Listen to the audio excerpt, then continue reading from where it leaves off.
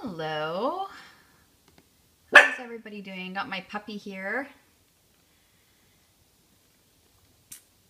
Hey, Beauty by Christy. Hey, Heather.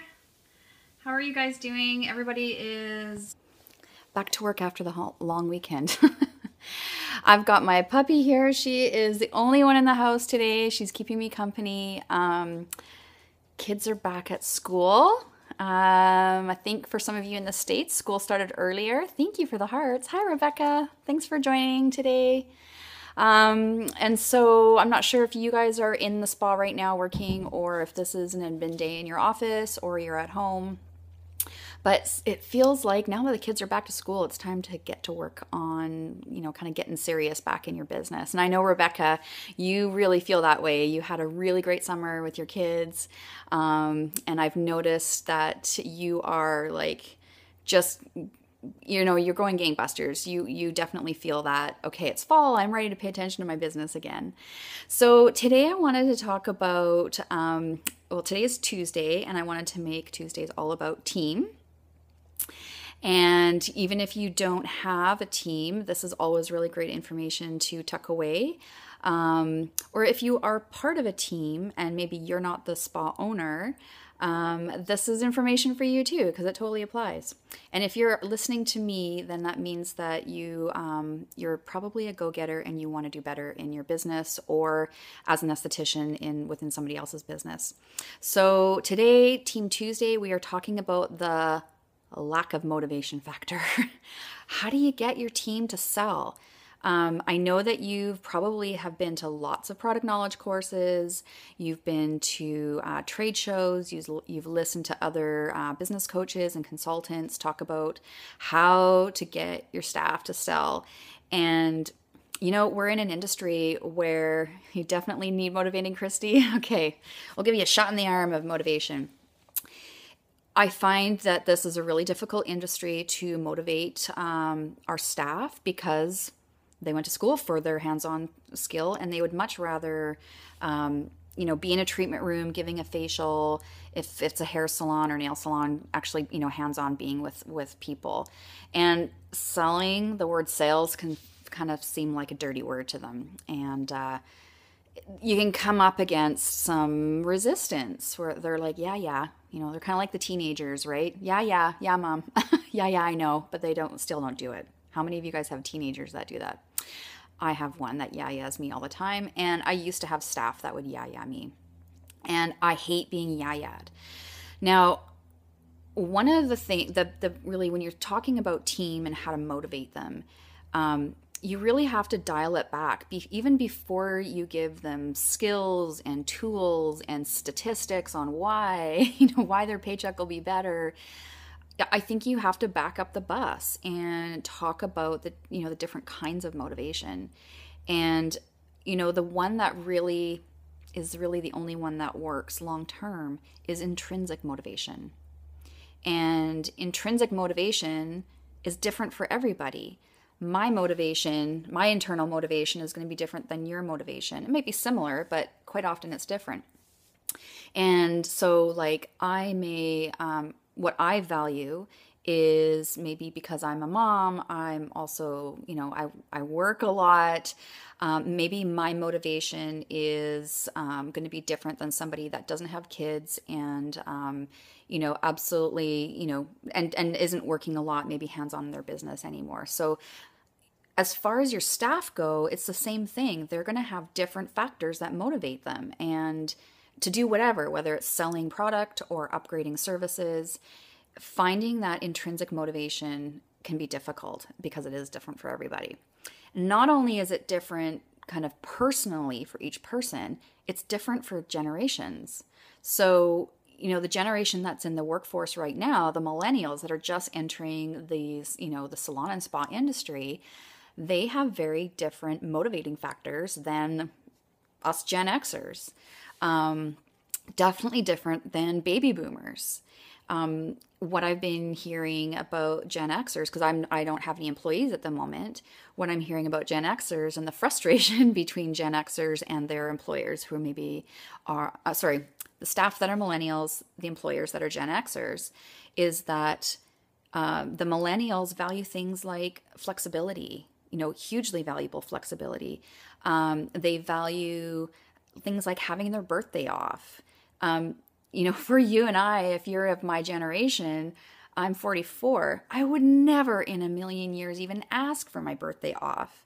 But for somebody in their early 20s, that may be something really important to them. And so when you're looking at how to motivate your staff, part of what you need to do is put together a system of things, that you can use. That's okay, no problem, Heather. You can catch this later. You have to put together a system that like a set of tools in your toolbox that you can pull out for different people. So if you have a team, say maybe half of them really want a day off on their birthday, you can weave that into how you want them, how do you want to, reward them when they do so. So it's just a little I kind of went off topic a bit about different generations and what they find intrinsically valuable, but that's what I'm getting at. Everybody has a different intrinsic motivation. And if you can find that intrinsic motivation and weave that into your system for selling and your reward system for them, you're most likely to get better results than, say, if you just had a system where you're rewarding straight up sales by giving them a commission. Okay. So it's a bit like parenting. If you are a parent, you typically probably have some better skills at handling a team than if you don't have kids. When your kids are younger, you have to find their currency. What do they find valuable? And then you kind of have to use it against them in order to get the behavior that they want. Or you don't use it against them. You know what I mean? Like you're trying to get them motivated by using what their currency is at the time. Same thing goes for staff. You have to know what their currency is in order to reward them. Otherwise, there's nothing in it for them. Okay. The other point I wanted to make about this, about motivation, there's two sides of it. As an owner, we think that it's kind of, they need to be motivated. My staff need to be motivated. But a big part of this is our leadership.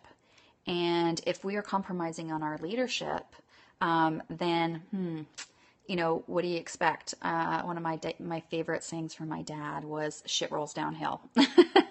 And, I saw that glaringly obvious when I had a team, when I wasn't stepping up to the leadership plate and I was dropping the ball. Like I didn't have a training program for them. I didn't have a sales training program for them of my own. I wasn't giving them enough tools for them to be selling successfully. So that was on me. I had to step up my leadership, and that meant I needed to write out customer service scripts because not everybody knows how to say what you want them to say. That means I had to step up in my training with them and my coaching with them. Did you know that you have to coach your staff? Yeah, you do. And unfortunately, a big part of this industry tends to want to hire staff, especially if they come with a clientele, and chuck them onto the floor to do services. And then we wonder why we're having problems with them to keep them motivated. It's because we haven't spent enough time with them understanding them, knowing what their intrinsic motivation is, and we haven't spent enough time and thought in how our leadership is affecting how we're motivating them. So that is my little shot in the arm, pep talk motivation for encouraging your staff to be able to sell more. And I've really just glossed over this topic. And we can totally dive deep in this, deep, especially when it comes to what kind of intrinsic motivation, and kind of what you need to be doing as a leader. But this gives you a little bit of an idea of the two sides of motivation. It's not just that they're being a pain in the butt and not selling. There's something missing. And when your team isn't selling, when your retail sales are low, when your upgrades are not happening, whether it's upgrading them when they're booking the appointment or trying to upgrade them because you have a little bit of free time after the client and you have the time to put another service in, you need to have the systems in place so that your staff know what to say, how to say it, and when to say it when it's appropriate. Okay. All right. So I will be on Periscope tomorrow at noon again. I like doing it a little bit later. It just has more people seeing it when I like that. And so we'll do another lunch and learn. And I guess it's lunchtime for me here in BC. I'm from Victoria, BC. And for those of you that don't know me, I forgot to introduce myself. I'm Kirsten Foss. I own Refreshed Businesses Coaching and Consulting, and I help salon and spa owners find the leaks of their profits and plug them and create kick-ass strategy for them to follow and grow their business. Anyways, thanks, gang. Have a great day, and we'll talk to you tomorrow at noon. Bye.